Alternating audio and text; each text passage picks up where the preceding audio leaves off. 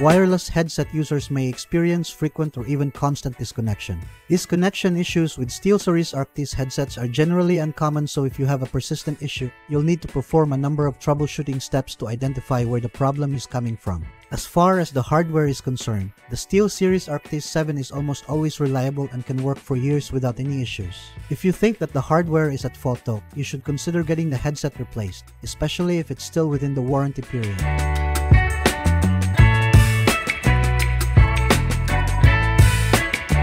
By the way, please like and share our videos to help those who might have the same issues so that we can help them too. Once you're done, then let's begin. Fix number 1. Repair the headset and wireless transmitter. The wireless transmitter that comes with the box is already paired to the headset by default. You're not required to repair the two devices anymore. The only time that you should consider repairing the two is when you have a new wireless transmitter or when the old headset was repaired. Here's what you need to do. Connect the wireless transmitter to a good working USB port in your PC. Open the Steelseries engine software.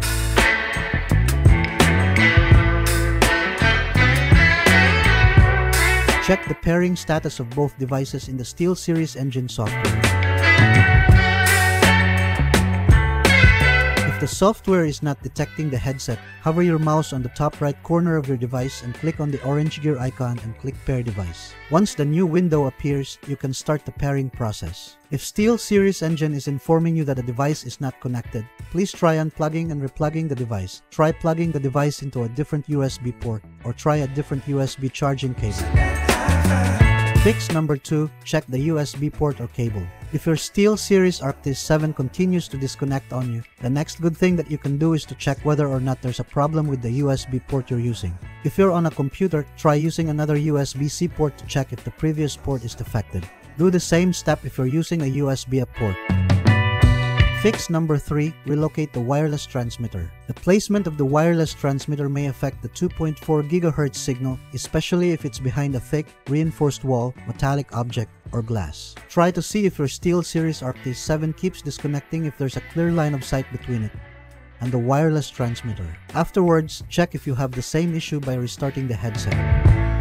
Fix number 4. Change your USB power settings. If your Steelseries Arctis 7 keeps disconnecting even after you've rechecked the wireless transmitter and you're positive that the USB ports you've tried are all working fine, you also want to check if the USB settings need to be changed. Here's what you must do. Press the Windows key on the keyboard or click on the Start button. Type in Control Panel and open the Control Panel app. Click Hardware and Sound. Select Power Options. Under the Preferred Plans section, click on the blue Change Plan Settings link. Click on Change Advanced Power Settings. Click the plus sign beside USB Settings. If you have a laptop, you should get two options under USB Selective Suspend setting on battery and plugged in. Make sure that both options says Disable. If you're using a desktop, make sure that setting says Disable. Click Apply and then OK. Fix number 5. Steelseries engine software issue. Having the Steelseries engine installed in your PC ensures that you have all the right drivers that your computer and headset needs in order to work. However, this software may also cause problems if it's not working properly due to unique bugs in your system. Some users were able to fix disconnection issues with their headsets after reinstall engine. Make sure that you do so if your Steelseries Arctis 7 keeps disconnecting at this time. Fix number 6. Reset the firmware of your Arctis 7.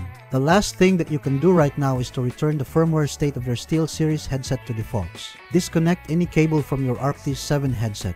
Carefully remove the cushion on the left ear cup. Locate the reset button and press and hold it for 1 second using a paperclip. The reset button is inside a pinhole. Once you've reset the headset, charge it again for another 10 minutes before attempting to power it back on. That's it. If you think that this video is helpful, we would appreciate it. If you can leave a like or comment, subscribe to our channel or share this video to your friends. This can greatly help